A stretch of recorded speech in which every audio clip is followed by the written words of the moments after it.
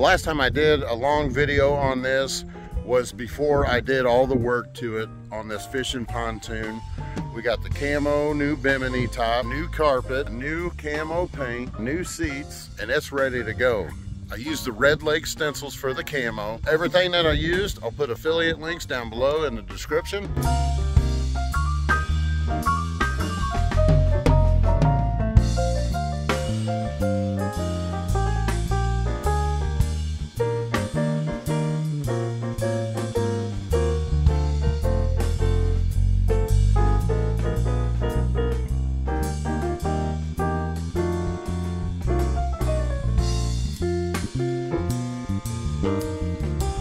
So this right here is the live well, which also doubles for towels. I got some bait over there. I'm about to go catfishing. And then the console here, this is gonna get covered up with the backrest. You got your fishing rod holders. You got your Bluetooth stereo. I use my big cooler, house all the drinks, plenty of ice. It also doubles as like a workstation when you're fishing. This is the Millennium Marine Captain's Chair. This thing is awesome. So comfortable, so comfortable. This is a toolbox that I got off a good buddy, painted it up. This holds a whole bunch of life jackets, ropes, all kinds of stuff here. This is another toolbox that I got off another good buddy. And this is my battery storage area. 2 batteries for the 24 volt, 60 pound thrust trolling motor. 1 battery for the crank, and then I got a battery under here for the radio and fish finders. I have the Minn Kota Digital MK210D. It charges 2 batteries at once. This is the Humminbird Piranha Max 4DI.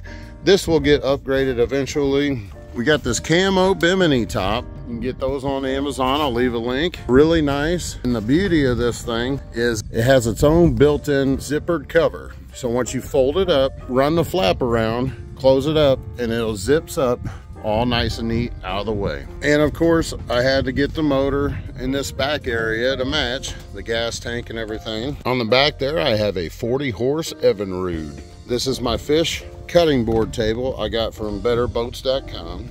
Back here I have 4 fishing rod holders. This is the trash can. The lid's busted, but it works. I put a hole in the lid right there so you put stuff in, but nothing can blow out with the wind. Now this is the Motor Guide 60 pound thrust. I mounted the foot pedal right there so you just sit on a chair and drive. Before I had a 45 pound with a remote, but it wasn't enough juice.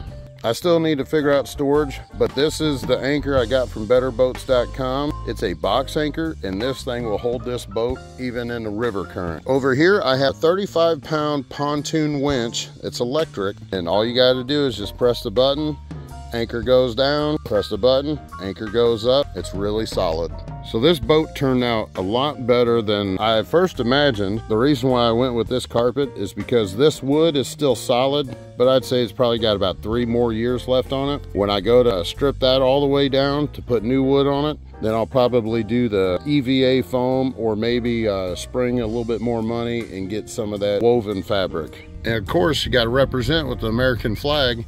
This was from betterboats.com. I have some rod holders on the front, on both sides, so it's ready for fishing. And I left this boat as an open concept. That way you can remove the seats, you can remove the cooler, you can remove that box. This box is secured down due to the fact that it has batteries, electrical wires, and this actually doubles as a bench seat. The kids love sitting on this thing. Man, that's a big fish down there. Wonder what that is. Got that good stuff, the stink bait, the Triple S, or what they used to call Sunny Super Sticky. I'm so happy with how this boat turns out. It turns heads on the road, on the highway, and on the water. Not every day do you see a camo pontoon boat rolling around.